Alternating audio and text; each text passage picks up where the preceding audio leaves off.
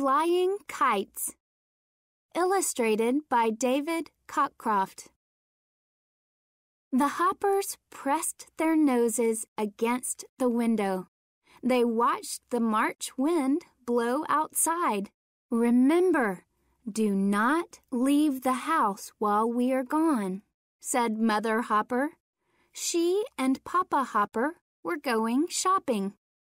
Snubby-Nose cried, "Can we sit on the doorstep?" "Do not set one paw outside," Mother Hopper said. She and Papa Hopper left for town.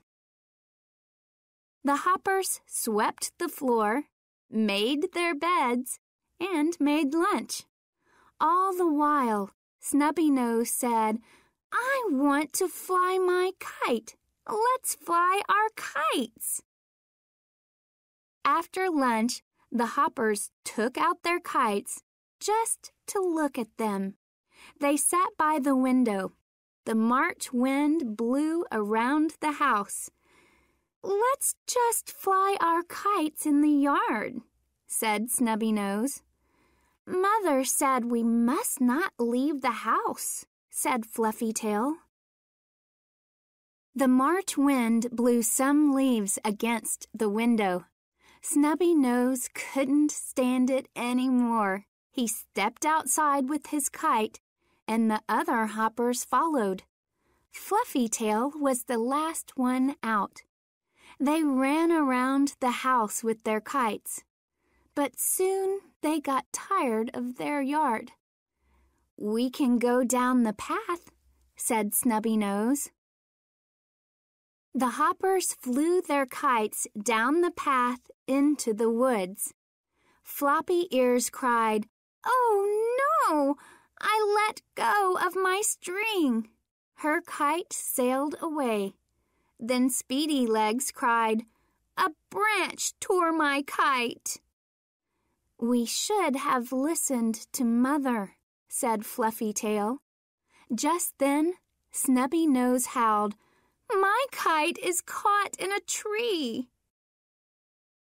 Just then, Grandpa Grizzly walked by. "What's all this crying?" he asked. "We are in trouble," said Snubby-Nose. "My kite is caught in a tree." Grandpa Grizzly winked. He climbed the tall tree and pulled the string from the branches. He brought it down and gave it to Snubby-Nose.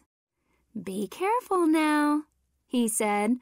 "That kite might do strange things. You should always be good when you play by yourselves." Snubby-Nose took hold of his kite string, and the kite sailed up and up.